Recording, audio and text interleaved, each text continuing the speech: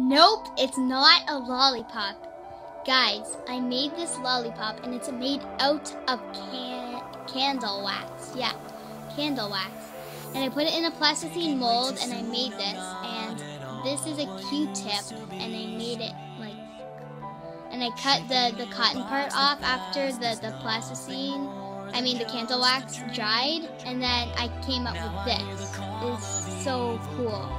And I actually found it on a prank channel, which I'm not going to prank anyone with this. I just made it for display or to make it for decorations. Sorry, that's my cat. And yeah, I just wanted to tell you that. Bye.